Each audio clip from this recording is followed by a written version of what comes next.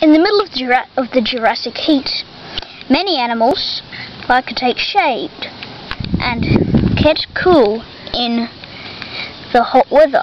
They'll do that by going into caves.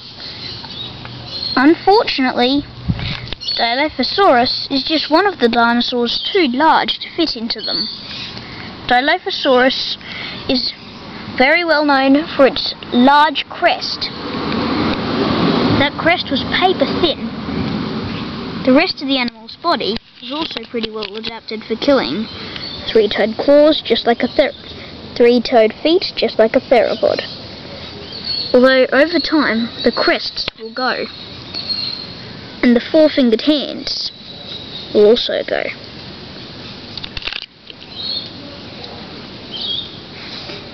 It goes and tries to find prey in a rock.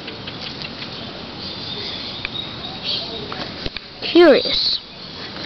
It doesn't know what's around. Suddenly, a head pokes out. The head belongs to a small, very foreign dinosaur. It's called Scutellosaurus. Scutellosaurus was the earliest known armoured dinosaur and was a common prey of Dilophasaurus.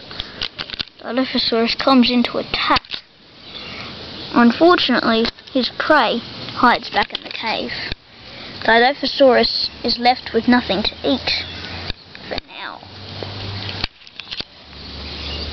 Could there be anything else out there?